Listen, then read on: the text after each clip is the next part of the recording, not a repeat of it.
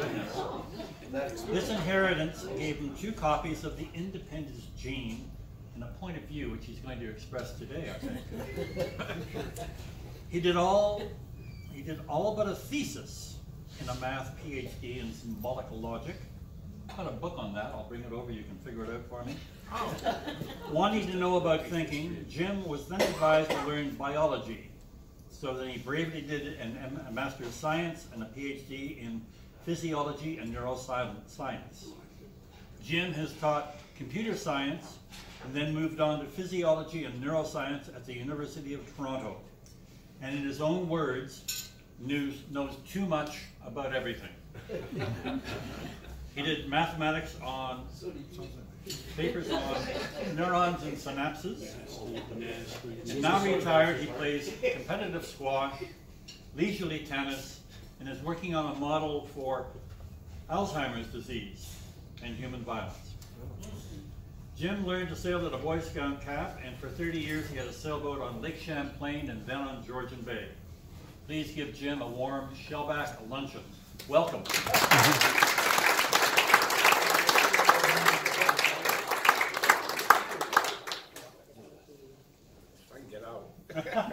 Let me see if I can help you. Sure, I was supposed to have mine afterwards. All righty. Oh, thank you. Thank you, Jim. Now, do we need updating on the upgrading on the speaker, volume-wise? Where's the microphone goes? I think I can speak up enough. Oh! We put it back where it is, which is why you couldn't see it, because it's not where it was. So it's off. It's like Can you all hear me? Thank you. Okay. Well, I got very curious about human behavior, and I also really believe in evolution, and so you'll see the mixture of that in my talk. I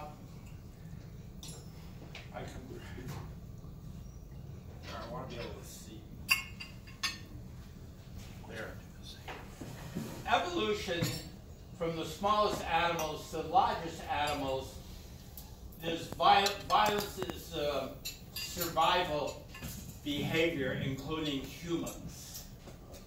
And why is that?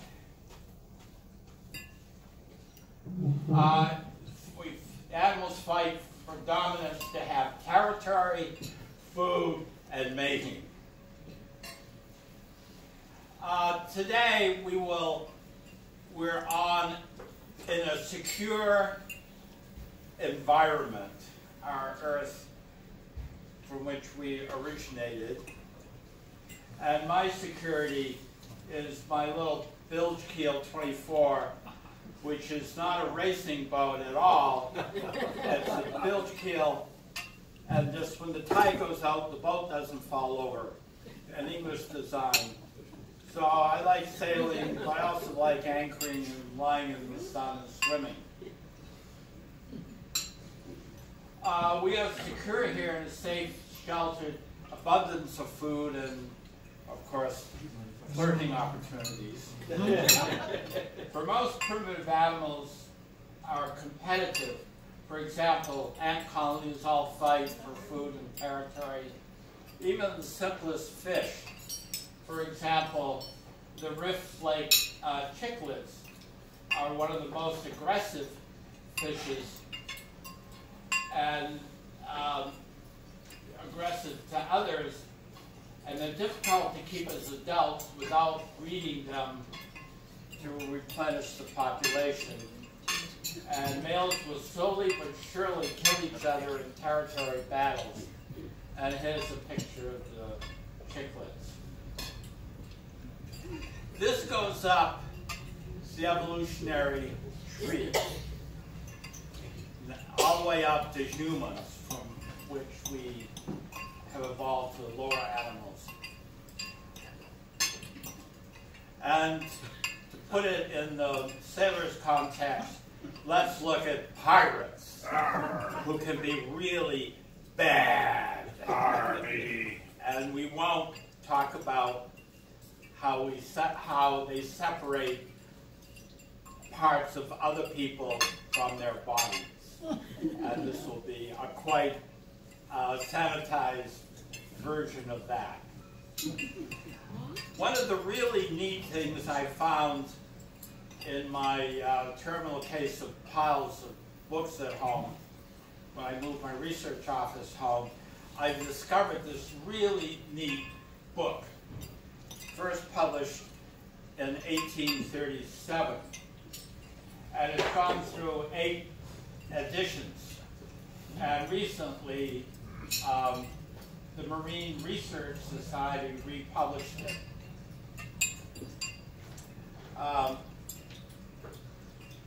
And there's a long list, over 20 pirates, which are quite well documented in this book.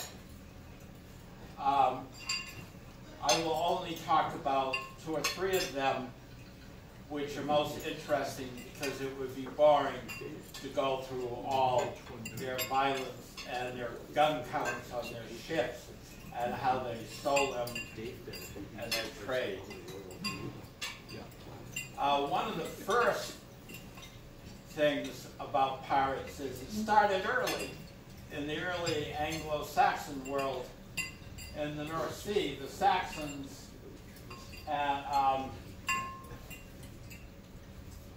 took up and the princes in the various regions found that they could go and rob for food and territory and other humans to mate with. One of the really early people was Alwinda, who sailed with others, and she discovered that she would join the pirate trade. So she actually worked her way up in the business, and she was charismatic and was visiting on another ship where the pirate leader had been killed, and she was so charismatic she ended up being captain. And she would raid through the northern territories, and Prince Alf, I think was from King Canute IV, she was supposed to marry Prince Alf, but she didn't want to. She rebelled and ran away to sea. But later, Prince Alf was dispatched to capture her and stop her raiding. And when he boarded her ship, he killed off most of her crew, and he went to attack Alwinda. But then when he took off her helmet, he discovered it was Alwinda. And lust happened. And they ended up marrying and shared in their wealth and his throne, because he was now king of one of the regions there. So things like that still continue to this day. Another interesting pirate was Captain Lewis, who was on Bannister's boat, and he, as a teenager, and he saw Bannister meet his fate. And this is probably the most violent picture I'll show today. But also, Lewis was very charismatic, and in a storm and attack from another pirate, he tore off his hair and waved it to the devil in great theatrical style. And people thought he was in league with the devil, and this increased his alpha male dominance amongst his crew. And he went on and he met his fate. The other famous pirate is Blackbeard, of 1680 to 1720. He only lived 40 years, but it's believed, because he could read and write, and he was from England, that he was actually a runaway from a high-status family in England. He was a rebel in the family.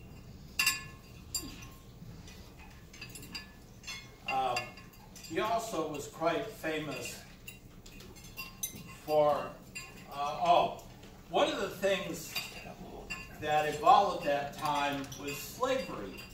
Slavery was so important to the New World, particularly in the South, the U.S., the slaves could pick seeds out of a pound of cotton per day. This is before Eli Whitney invented the cotton gin. So, and there was the triangle trade, taking sugar from the cane fields in the Caribbean back to England, making rum, and also taking back cotton from the south of the U.S. back to England, and they would bring it back to the U.S. and sell it. So, since they had rum, they were good at partying, and they were real drunkards and partiers, which we see here. And but he was also, Blackbeard was quite a warrior, and he's one of his things that terrify his competition, other pirates. He would take the wicks that were used to light the guns and that would smoke, and he would take the wicks and touch the fuse on a cannon, and he would stick them in his hair, and he would look like he had flaming hair. And that was one of his ways of paralyzing and intimidating the competition. But he did meet his end, as pirates do. And one of the other interesting pirates I discovered was John Lafitte, who I had briefly heard about, but he's really important in U.S. history. And he was born in Mallows, France, 1781. And here we see an angry view of him. But he was also quite famous. He worked his way up in the trade on various small boats, and as people do in business, they become real estate moguls, etc. And eventually had big pirate ships and stealing rum and silk and cotton and everything. But he would take it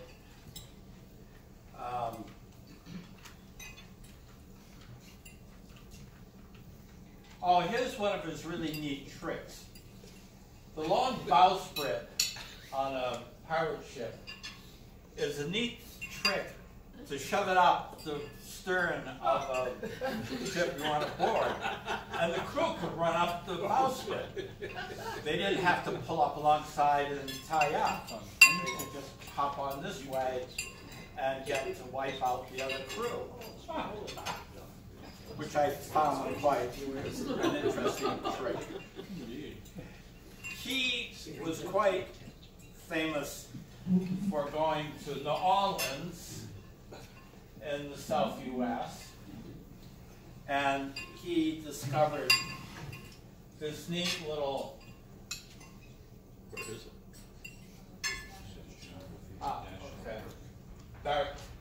barataria, which he set up, and that became his warehouse, where he would go and store all his goods.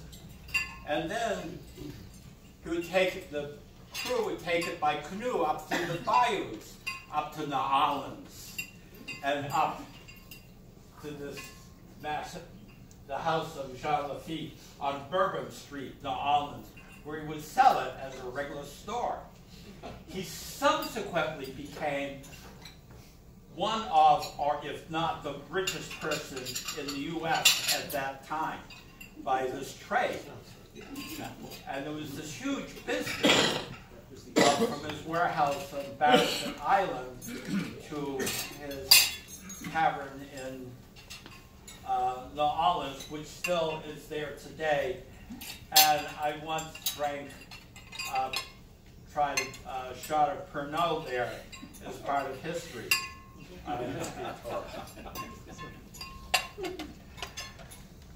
The government, because of his trade and stealing from all the other ships, the French and the Spanish and the British, as is classical with privateers, this was at the start of the War of 1812. And he was asked by General Jackson, otherwise known as Stonewall Jackson, on his march to the sea during the Civil War, and the governor of Louisiana, Claiborne, if he would defend New Orleans against the British. So he became a huge hero for doing this, which was something I didn't know before I found the Pirates book. He subsequently was pardoned by the President of the United States, Madison, and whose Secretary of State was Monroe. So there was this long description in quite eloquent verbiage about his being pardoned for running his pirate store in New Orleans and defending it. So I won't bore you with all this. I got a little rush of time, so I didn't get a little summary points. But he was quite pardoned, and we see here it's signed by the President James Madison in 1815, when Madison was the 39th President of the United States, which is an amazing twist, how bad guys can become good guys. However, all of us, make your money and then be a philanthropist. So it turns out, after saving New Orleans, Lafitte got a little bored. He couldn't go back. He didn't have his Barrington Island again as a warehouse. So he went off to Houston, Texas. And he took up his trade. His hobby became avocation. So he went and plundered the Spanish ships and resold their French and sold their goods in Houston, making even more money. But his competitors had their way with him, so he ended up being dispatched to the early shellbacks in the sky. So the question is, why are some people bad? This is a problem in evolution, descending from lower animals. And it's really going to turn out to be society's problem with United Nations, etc., and charismatic, positive leaders who can relate with other leaders of countries to keep us all out of evil.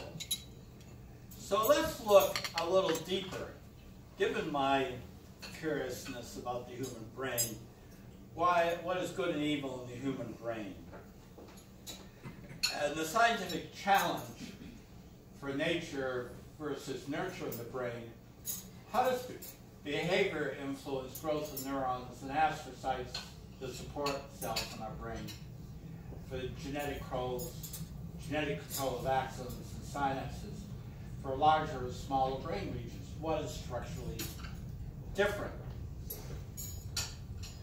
So, the first year I was in Toronto, I used to go to Hard House for dinner.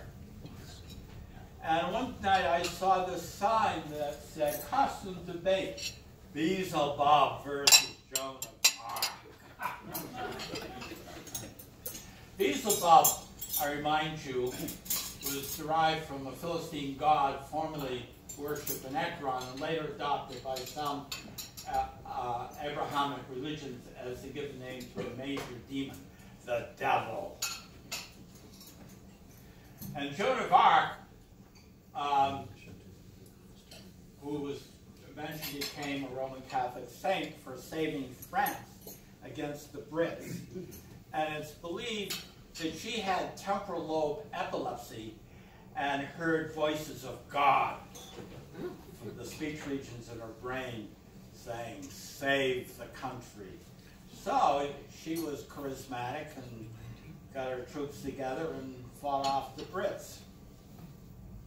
But she eventually met her fate, and she, if I get this right, during the Inquisition there, she was asked, are you blessed by God? And she says, I don't know, but maybe he should, she said. And there are all these anecdotes about her. So the topic of the debate is evil is present. So there was a marvelous costume debate between Beelzebub and Joan of Arc, which I don't remember very much about because it was in 1982. However, I do remember the comment by a lady debater from the debate club. And it's politically incorrect now, but I could say she was a sweet young thing in a tight sweater, which you did hear from me. So she said, love is the opposite of evil. I'm a virgin. I do not have love. Therefore, evil is present. You never got smiles by the audience here. So by background, None of us are evil. I came across this really interesting book, Freakonomics. And it was, let me back up one. It was written by two upscale economists, 25. I think it was Levitt who got a Nobel Prize about 8 or 10 years later for complex economic behavior. And the question was, based on the statistics of U.S. and cities, what's the cause of crime rate reduction? This is a really interesting bit of evolutionary history. It turns out crime rate reduction is highly correlated with availability of abortions for states and cities across the U.S., Canada, and European countries where the data is available. An amazing bit of statistics. In 1973, the U.S. Supreme Court, in the decision for Roe versus Wade, the majority opinion written by Harry Blackburn addressed this specifically, which is an important bit of history. The detriment that the state should impose upon a pregnant woman by denying this choice altogether is apparent. Maternity or additional offspring may force upon the woman a distressful life, and future psychological harm may be imminent. Mental and physical health may be taxed like childcare. There was also the distress for all concerned associated with the unwanted child. And there was the probability of bringing a child into a family already unable psychologically and, of course, financially unable to care for it. That is, unwanted children get ignored, they're unloved, they don't untaught, missing social skills, they don't get self-worth, and they join gangs to have family. Disaster happens. And it's one of the things we should all be aware of when we look at laws controlling abortions and unwanted pregnancies. This is the statistics. The other really neat background book I twigged on was the psychopath test. Robert Hare, who's now in his 80s at UBC, developed the psychopath test. And this is the revised psychopath test.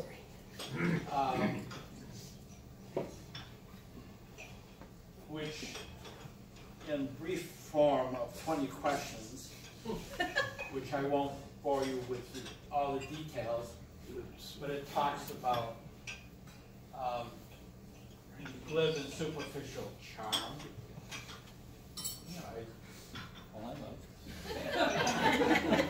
grandeur, self-worth, need for stimulation or proneness to boredom, pathological lying, conning and manipulativeness, lack of remorse or guilt, shallow affect, that is emotional behavior, callousness and lack of empathy, parasitic lifestyle, poor behavioral controls,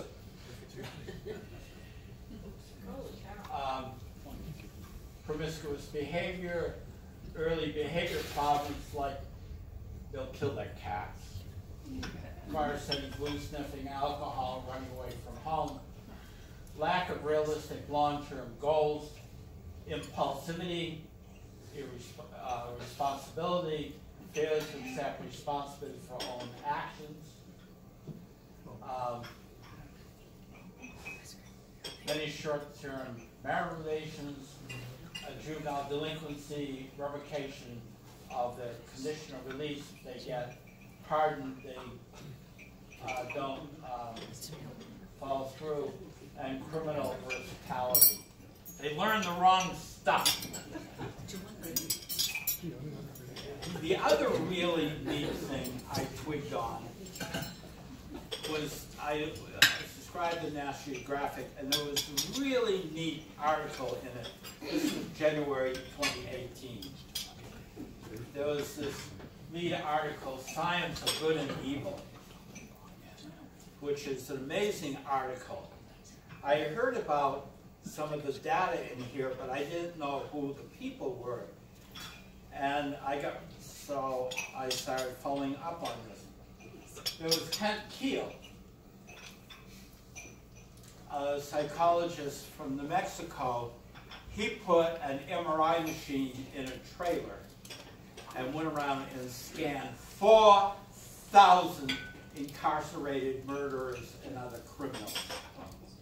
And he also gave the psychopath test to them. They were rated high on the psychopath index, and they had smaller amygdalas in their brain. That's the region that is responsible for controlling fear and connected to the judgment centers in the frontal lobes of the brain. And they went on and published serious scientific papers, which we'll come back to in a moment. And here's one of them, and I just give the title, Functional Connectivity in Incarcerated Male Adolescents with Psychopath brains.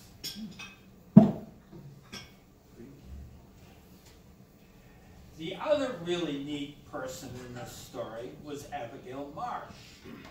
When she was 19, she was driving a car on a busy, rainy thoroughfare, and a dog ran across, and she swerved to avoid the dog. She ended up in the other lane facing oncoming traffic on a bridge, and the car stalled. A really terrifying moment for her. Some man got out of his, on the other lane, ran across traffic to help her get the car restarted, having risked his life in doing this. She always wondered why somebody would do this. She twigged on, and she wondered if altruistic people, the opposite of psychopaths, altruistic people who will do things for others, risking their own lives quite often in the process. She went on to do a PhD in psychology, and she twigged on kidney donors. Kidney donors rarely get compensated even for the surgery in their trouble. They give one of their kidneys for free to somebody who needs it. Why would they do that? So she wondered if these altruistic people are the opposite of psychopaths. So she went and scanned them and gave them tests to measure their recognition of fear and wellness. So one of the things she did was show them pictures of a smiling face, neutral face, and an angry face, from happy to fearful. What parts of the brain would be active when they were detecting this? And here we see pictures from an MRI machine. Would you like a quick summary of how an MRI machine works? It's quite magical. Sure. Yes. Yes? Yes. Yes. Yes. So, being sailors, you know when you wave a magnet over a compass needle, the compass needle moves, because the compass needle is also a little magnet discovered BC, before the Common Era, by the Chinese who used in their early navigation. Also, if you have a magnetic field by a moving magnet, it will generate a current in a wire.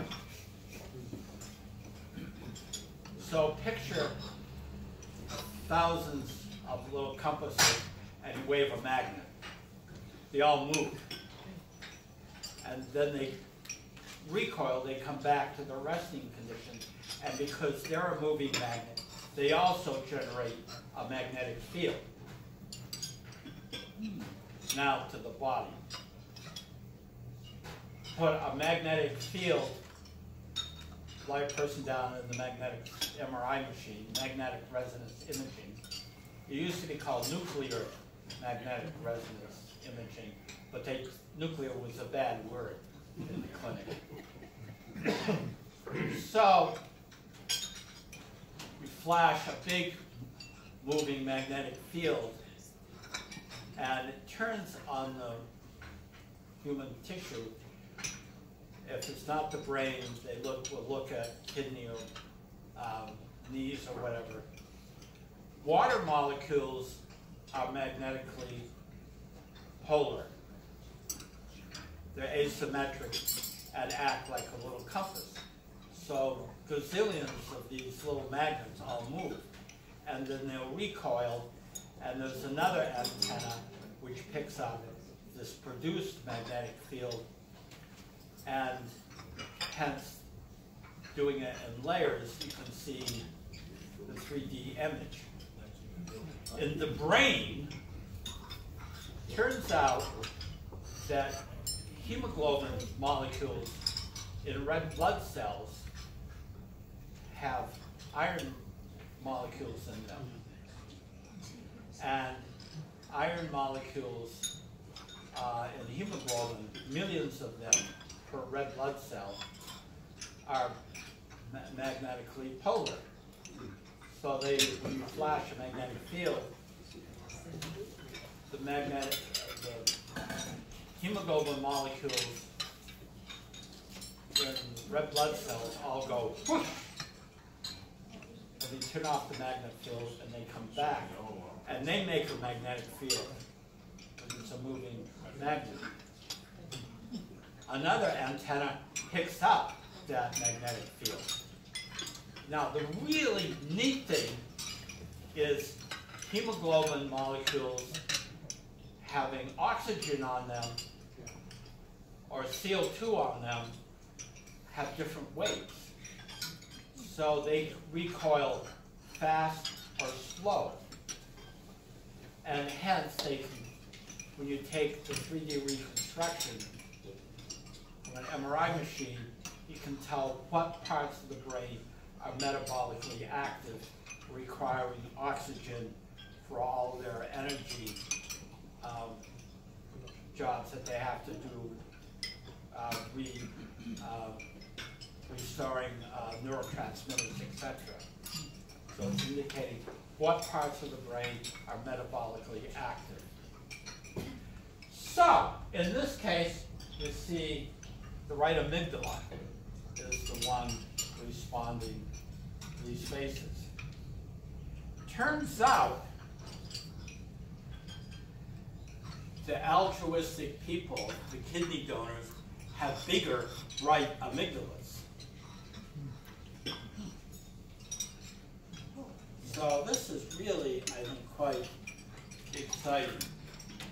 Fearful phases cause greater response in the right amygdala than in control group. Separately, the researchers found that the right amygdalas were on average 8% larger than those of the control group. Similar studies done previously on psychopaths found the opposite effect, smaller amygdala. This is an amazing discovery. Like having like bigger or smaller muscles, you have bigger or smaller part of your brain to do its job.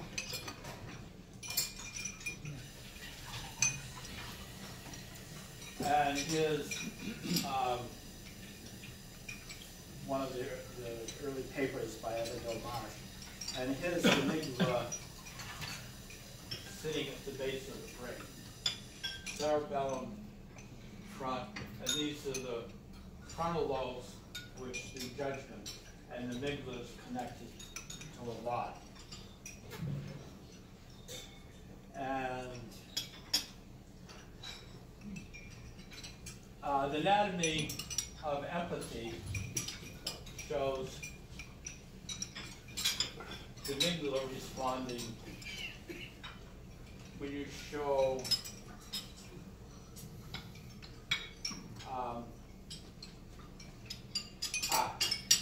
if you evaluate humans, such as physicians, and typically scoring higher on empathy quotients, they will have a bigger response. A better connectivity model for amygdala. This is the brain facing that way. The eyes would be here. And the holes in the brain, the ventricles originally discovered by Leonardo da Vinci, which are part of where the cerebral spinal fluid flows to recirculate into the veins.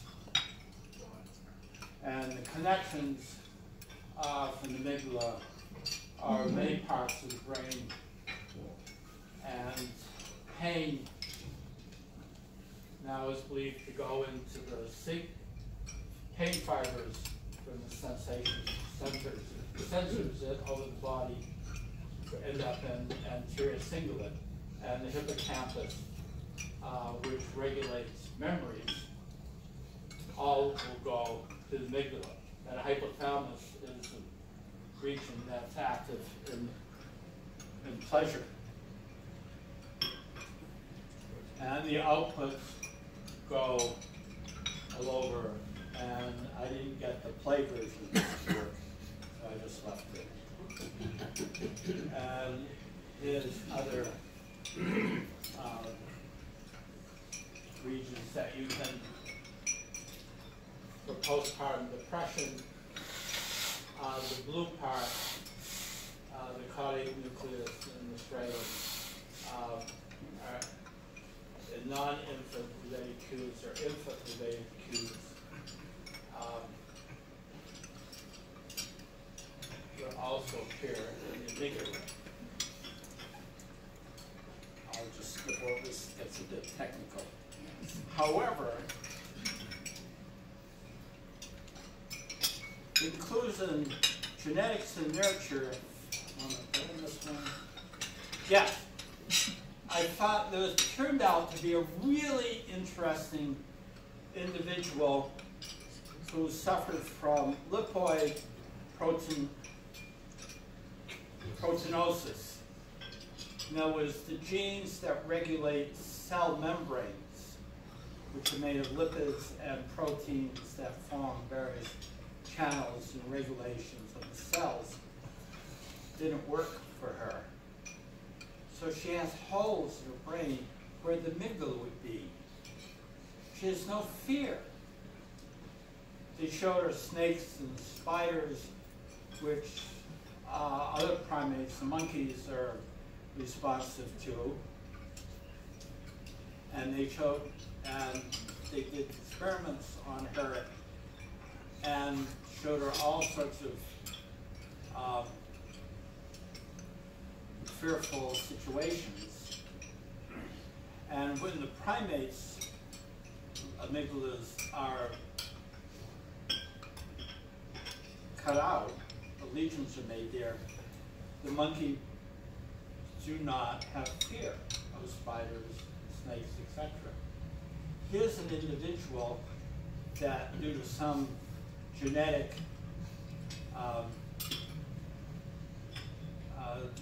problem, didn't have an amygdala. And she also happened to have taken a walk through a park and was attacked by a knife, by a man with a knife. She had no fear of that. Next day she went back and walked through the park at night again. So, and this individual is being seriously investigated. And by a point in history, there was a patient called H.M., who is dead now, but was when in the 70s,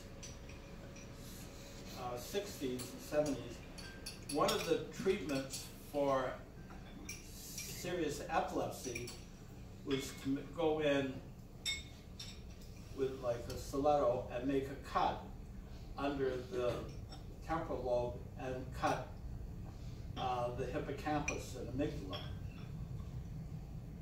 Turned out that this subject, HM, could not remember anything new. And it was Brenda Milner at the Montreal Neuro, when I was there, who in fact interviewed HM. She gave him,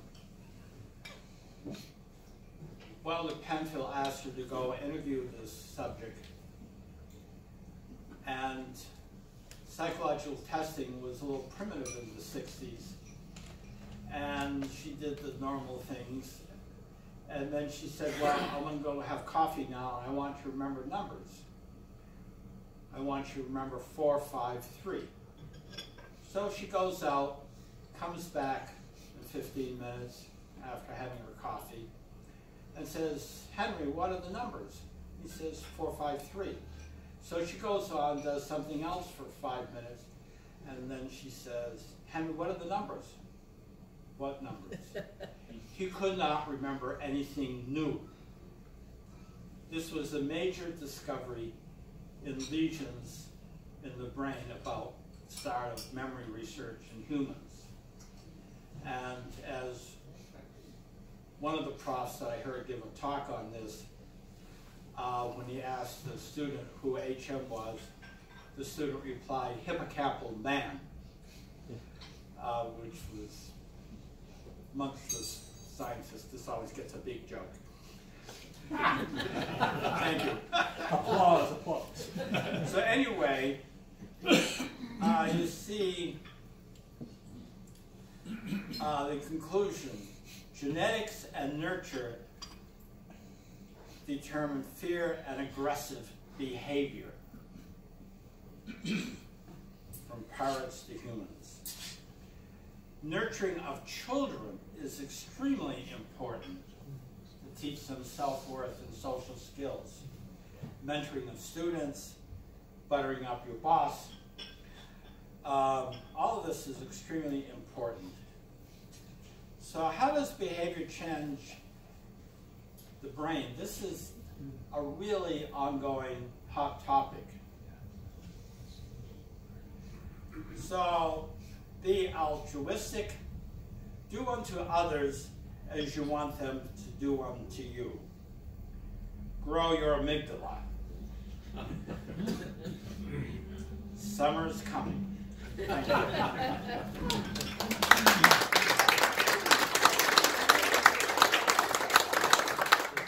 Are there any questions, Jim? Would you be prepared to take a few? Yes, and you have to speak up, so I'm a little hard of hearing. What kind of DNA research has been done in order to determine what gets passed on from generation to generation? So you got half your genes from one parent, the other half from the other parent. And from the original Mendel experiments on peas, little peas, etc.,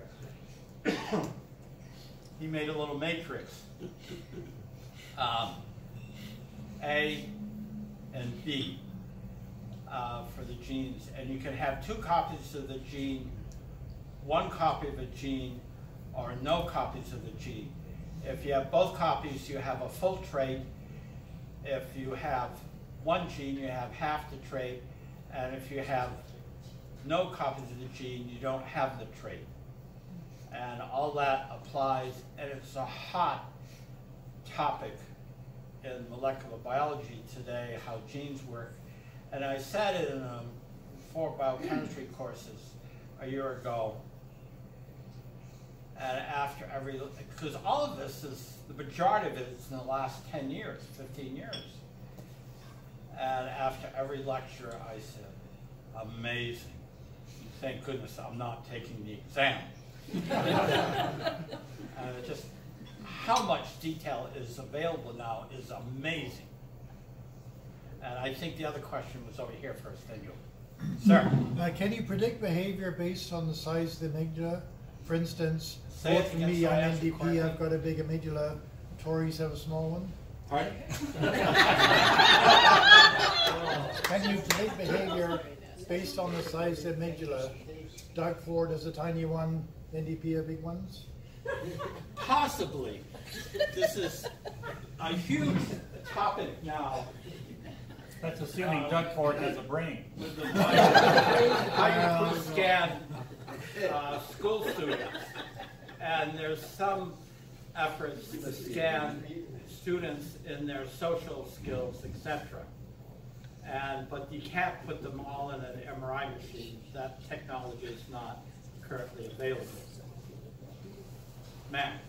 It was just recently on the news, very recently, about a man who desperately needed a kidney, I think in Calgary. Yes. And he put a big billboard with his name, I'm sure many people saw it on the news, his name and his phone number. And finally a man phoned him out of the clear blue, also in Calgary, because he had a particular, I think he had a special O negative or something, which is rare. And a man who he had never met volunteered to give him his kidney. And I mean, talk about altruism was just beautiful. I'm sure other people saw it. Did you see it on the news? Yeah. It was amazing. Yeah, it Yeah, I was saw that amazing. also. Yeah. Okay, I think there was a question here next. Yeah, I'm curious about that patient SM. Yes. The woman without fear. Yeah. Having walked through the park and being attacked and then going through the park the next day.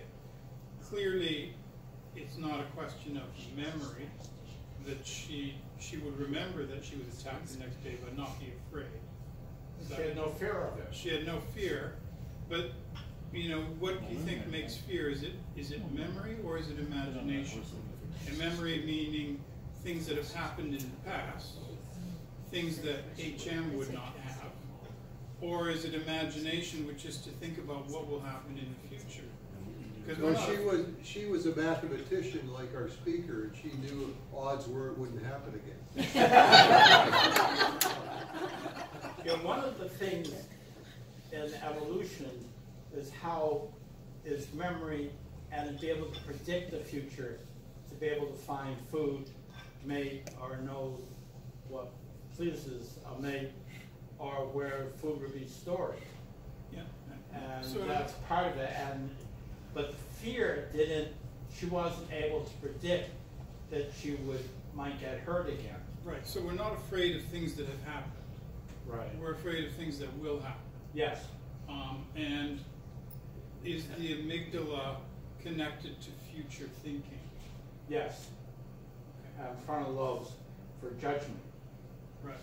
So judgment is an aspect of future thinking. And pirates of the And I think I was just wondering if anybody's ever tested the size of the amygdala, and you just said frontal lobes of those who always barge at the windward mark.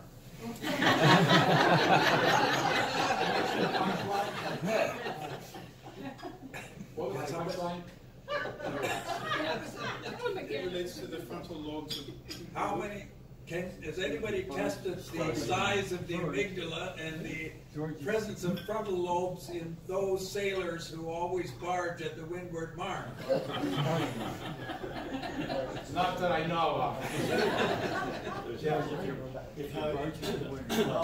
The application to sailors, you showed the bad pirates and the Ahabs of the world, and then you have the sailors are the good ones, and take great risk.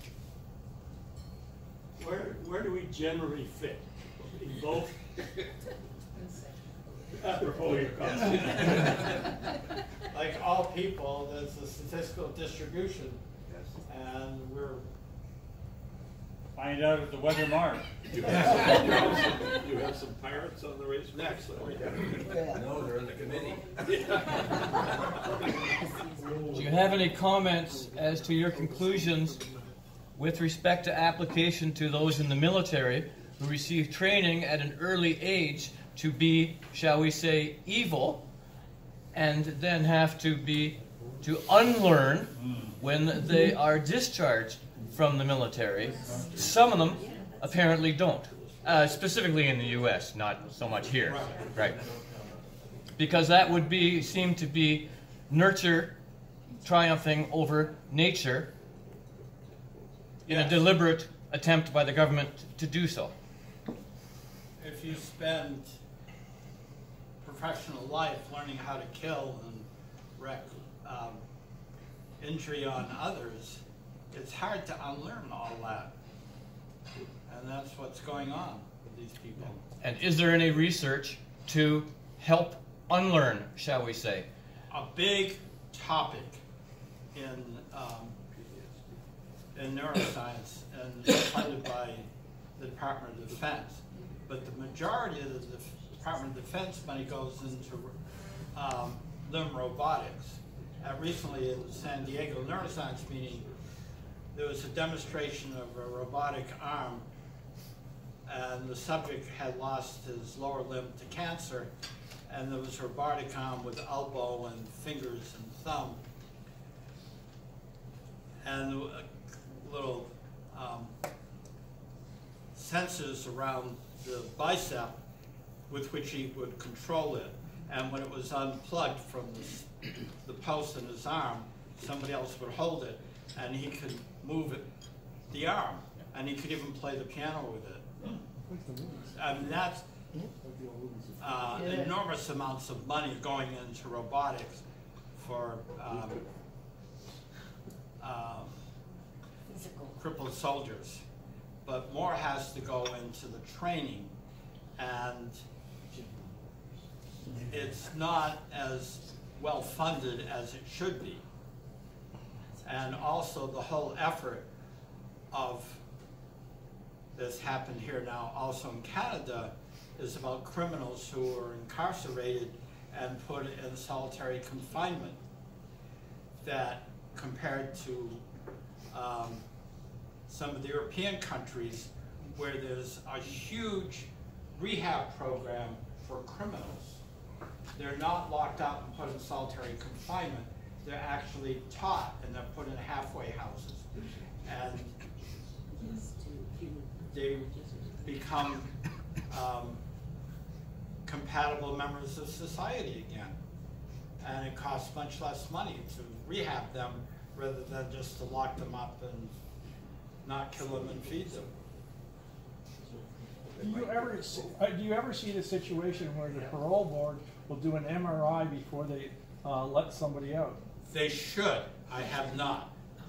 But it's probably will come. One more question. But the thing is with the incarcerated people, etc., and the success in the Scandinavian